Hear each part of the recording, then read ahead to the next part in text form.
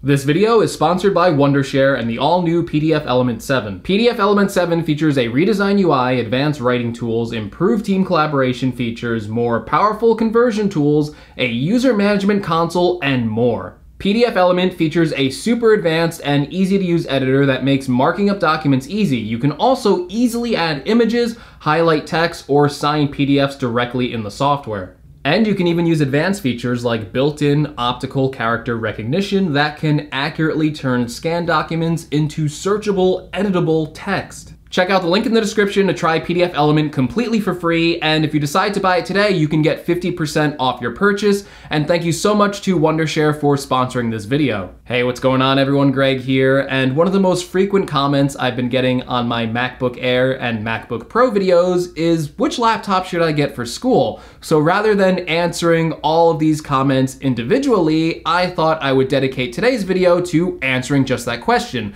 Should you get a MacBook Air or a MacBook Pro for college? Okay, and let's start off with one of the most important things for your average broke ramen-eating college student, and that would be the price. Now, the MacBook Air traditionally retails for $1,099, where the MacBook Pro would retail for $1,299. However, the good news is that if you are going to school, you can take advantage of Apple's special education pricing, and that would bring the MacBook Air down to $999 and the MacBook Pro down to $1,199. If you are purchasing through Apple, you can also take advantage of Apple's special promotion where they are throwing in a free pair of Beats headphones. I own both the Beats Studio 3 and the Solo headphones, and I find that the Studio 3 is going to be best for school because of the adaptive noise cancellation to block out your annoyingly loud roommates or other loud sounds. And the sound quality on the Studio 3 is actually pretty good, and the best part about them is they're packing the same technology as Apple AirPods, so they feature the W1 chip,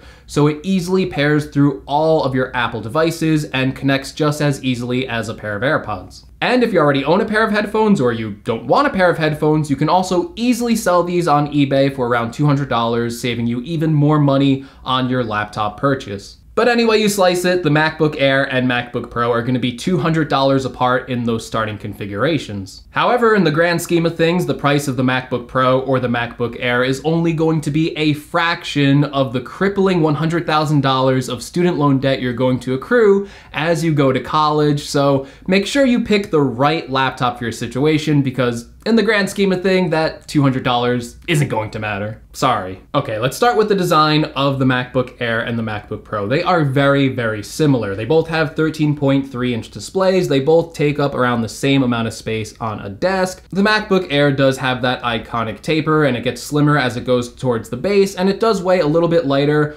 2.75 pounds versus the 3 pounds of the MacBook Pro. So in terms of design, they are very, very similar, with the MacBook Pro and Air both having two Thunderbolt 3 USB-C ports. They both have Force Touch glass trackpads, which are excellent, and they both have the butterfly keyboard. One of the big differences with the MacBook Pro is that it will have the touch bar on it, while the MacBook Air will have traditional function keys. However, they both do have the Touch ID sensor for easy logging into your computer or other applications. And even the speakers on both of these machines sound pretty similar to me. The real difference between the MacBook Air and the MacBook Pro is going to be in that display. So the MacBook Air tops out at 400 nits of brightness with a True Tone display. However, it lacks the P3 wide color gamut that the MacBook Pro has, so you're going to get more accurate colors on the MacBook Pro. Plus, the MacBook Pro also does get brighter. It goes to 500 nits of brightness, so if you plan on using your laptop outdoors a lot, maybe the MacBook Pro might be better for you because of that increased brightness. As for that wide color gamut, that's really going to be beneficial to people who are pursuing something to do with media. So if you're going to be editing video, looking at photos, maybe doing graphic design, and you need more accurate colors,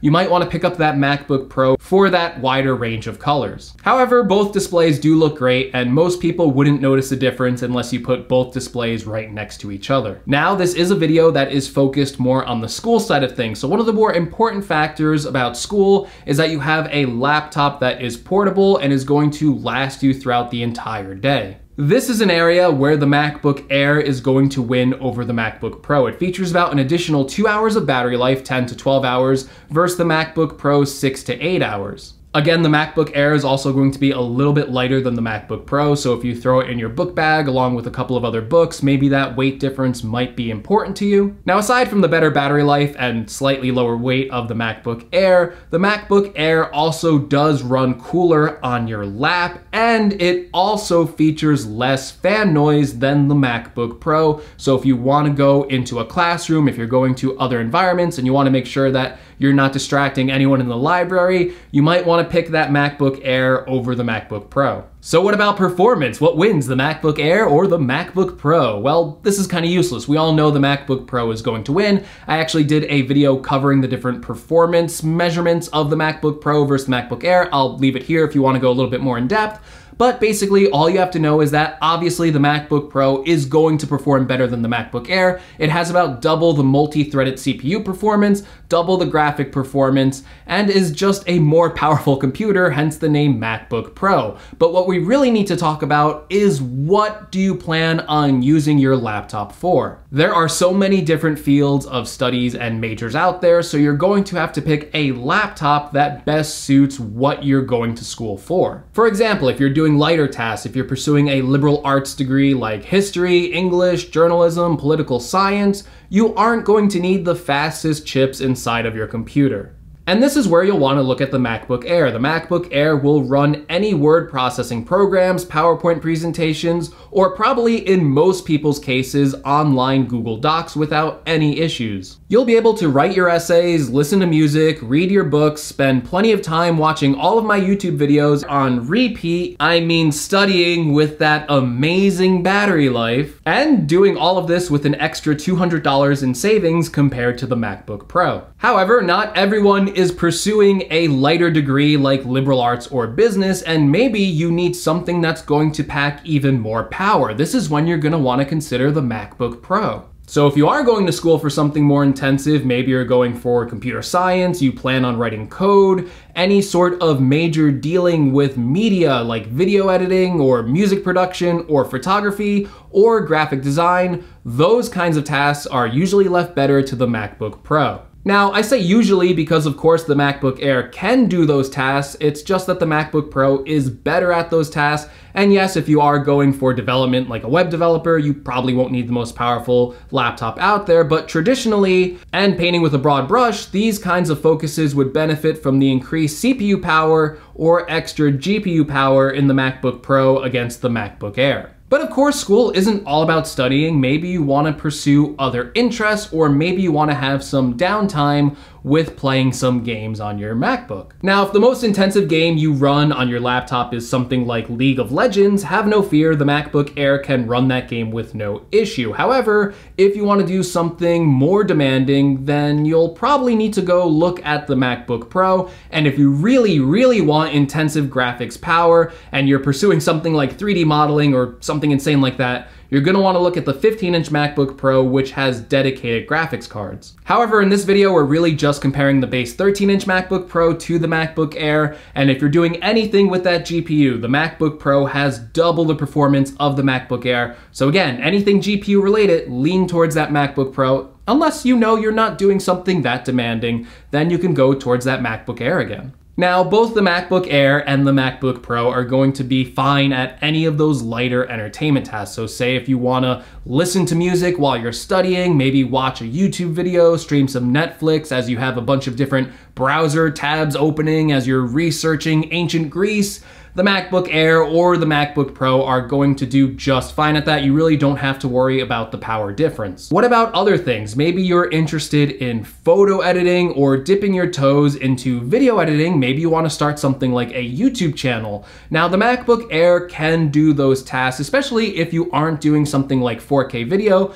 The MacBook Air is going to be just fine if you want to edit the occasional video and maybe try your hand at that. However, if you know you're going to be doing those tasks very frequently, that's when you want to be looking at the MacBook Pro, and that's when spending that extra $200 makes sense. So in conclusion, Apple does a pretty good job describing which customer should get which laptop. If you're going for lighter use, go for the MacBook Air. If you're going for heavier use, go for the MacBook Pro. And I'll reiterate, if you mostly run web applications, you plan on only using your laptop for writing, researching, reading, streaming Netflix, watching YouTube, you value things like battery life and a lower operating noise, and let's be honest, who doesn't want to spend $200 less on their computer?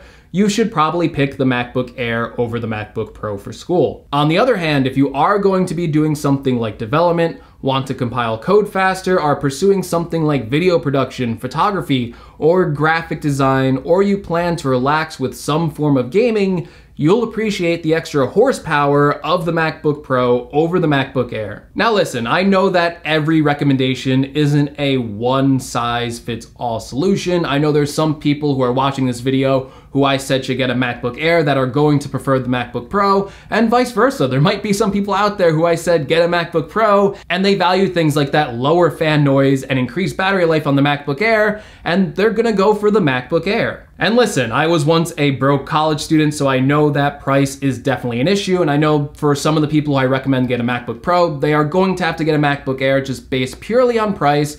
And I know not every person out there I'm going to kind of categorize, and ultimately you are going to have to decide which laptop is best for your needs.